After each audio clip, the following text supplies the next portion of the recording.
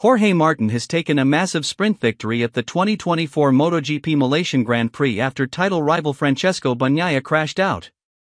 After the pair traded blows in a thrilling qualifying session, with Bagnaia taking pole, Martin tipped the scales back in his favor in the 10-lap sprint. Getting the whole shot from second on the grid, Martin led Bagnaia for the first 2 laps before the reigning champion crashed at turn 9 on the third tour. Suffering his 8th DNF of the year and with Martin comfortably winning the Sepang sprint, Bagnaia has now slipped 29 points behind in the standings.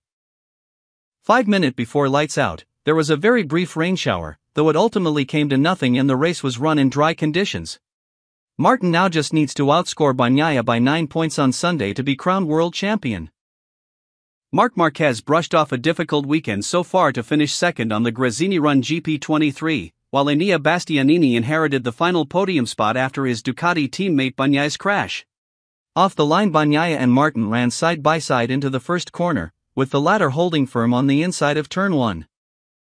Bagnaia tried to tough it out on the outside to get a run into turn 2, but Martin kept the lead, while Marquez had leapt from 5th to 3rd. Exiting turn 9 on the first lap, Bagnaia had a small twitch on the gas, which gave Martin a few bike lengths of advantage while Marquez loomed large behind the factory Ducati. There was no change on lap 2, while on the third tour Bagnaia didn't come out the other side of turn 9 as he tucked the front on the way in. It gave Martin a 0.9s lead over Marquez, with Bastianini boosted onto the podium as a result. This order never changed to the checkered flag, with Martin 0.913s clear of Marquez at the end, while Bastianini was a further 1.097s adrift. Alex Marquez was 4th on the sister Gresini GP23, while Fabio Quartararo was a fine 5th on the factory Yamaha. Franco Morbidelli was 6th on the Pramac Ducati, with Brad Binder leading the KTM charge in 7th ahead of teammate Jack Miller. Tech 3 Gasca's rookie Pedro Acosta put Miller under immense pressure over the final laps, but couldn't advance on 9th. Marco Bezzecchi was out of the points in 10th on the VR46 Ducati, while Alex Espargaro was the top Aprilia in 12th. Luca Marini took top Honda honors in 15th, while LCR's Johan Zarco retired on lap 8 with a mechanical issue. Andrea Iannone was 19th on his first MotoGP start since 2019 on the second VR46 Ducati, 3.8s clear of Trackhouse Racing's Lorenzo Savadori and 2.084s behind the other Trackhouse Aprilia of Raul Fernandez. Turn 9 is a corner that has proven difficult all weekend. Alex Espargaro fell there twice on Friday, and Augusto Fernandez crashed there in qualifying. Marc Marquez, who inherited second place from Bagnaia when he crashed out, said that the tricky conditions in that corner and Bagnaia's intensity in the opening laps might have been factors in the Italian's crash. "I mean, that turn 9 is super critical," Marquez said, having been directly behind Bagnaia when the Italian crashed out of the Sepang sprint. "How many crashes we see, this type of crash in turn 9, I mean he was pushing, he did what he needed to do and tomorrow again he needs to take a risk and try to win the race because it's his only chance to recover points. When you are in front in a championship, everything is easier to control and to manage. But, Jorge Martin is doing a very good job." Despite his position directly behind Bagnaia when he crashed, Marquez was not able to offer any analysis of why the crash happened. "He needs to explain," Marquez said. "I mean, on that brake point, believe me, my eyes every lap were going out from the helmet because you are braking super hard and you have enough work to feel what is happening with your bike. I see only that he lost the front on the very last part. But, I don't know what happened on the bike." Pecco Bagnaia suffered a major blow to his 2024 MotoGP title hopes when he crashed out of the Malaysian sprint at Sepang. Bagnaia started the sprint on pole position after breaking the lap record in Q2, but title rival Jorge Martin beat him to turn 1 off the line.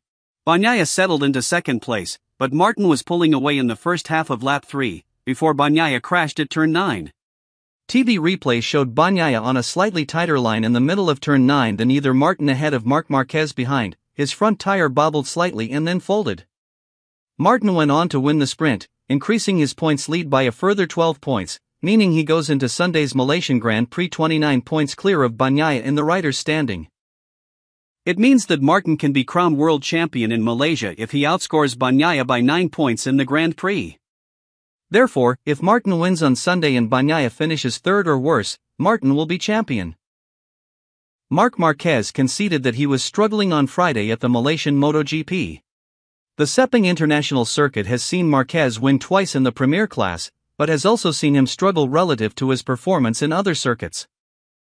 This has been especially true on Friday at the 2024 edition of the Malaysian Grand Prix, where Marquez, who won only 2 weeks ago in Phillip Island and who crashed out of second place in Thailand last weekend, narrowly squeezed through to Q2 directly, 0.076 seconds ahead of KTM rookie Pedro Acosta. "Today has been difficult," Marquez said following Friday practice in Sepang. "I tried to start in an optimistic way, in a positive way, but one more time here in Malaysia we are struggling more than usual. But we need to work more than usual to arrive on a good level. For the time attack I was a little bit far, but for the race pace I'm closer, but not enough." Marquez added, "I miss everything. It's a circuit that I'm struggling more than usual. These two circuits in the calendar that I've been struggling at historically, that has been here and Montmello." Explaining his struggles in Sepang compared to other circuits, Marquez said that the broken humerus he infamously suffered at the 2020 Spanish Grand Prix is at least partly to blame. "Normally I was struggling, but I was able to compensate in one mode or another mode," he said. "Since my injury, in Jerez 2020, I'm struggling and I cannot compensate anymore. I was struggling already here before the injury, but I could compensate about the physical condition, about pushing more the bike, less in other corners. Now I'm struggling and I need to ride as I feel. If you see, my riding style changed. I'm not overriding the bike, I'm just riding what I feel and that's it. I need to adapt. The races where I'm struggling a bit more than in the past." Marquez insisted that his inability to compensate at Sepang this year is not because of the switch from Honda to Ducati last season. "It's because of me here in this racetrack," he said. "You can see in the past here many Ducatis are fast. Even today won GP23, my brother, Alex Marquez, he was faster than me in the time attack, in the race pace we were very equal. Every rider in this grid has some racetracks that are better or worse for his riding style." In addition to the difficulties that were unique to him in Sepang, Marquez joined the rest of the Desmacetisai GP23 riders in being slow in the straights, with the 4 GP23 riders, Marc Marquez, Alex Marquez, Marco Bezzecchi, and Andrea Iannone, all filling the bottom 4 positions on the top speeds chart in practice. "For some reason, already we realized, all the GP23s we are struggling a lot with the hot temperature," Marquez said, referencing last weekend's Thai Grand Prix where the GP23s also missed straight-line performance. "In Mandalika it was not like this, but we don't have long straights, here we have long straights, you can see, Marco, Bezzecchi, even Andrea, Iannone, Fabio, Dejan Antonio when he was here last week, we are struggling more with the hot temperatures. But Ducati is trying to help us to try to decrease the difference tomorrow.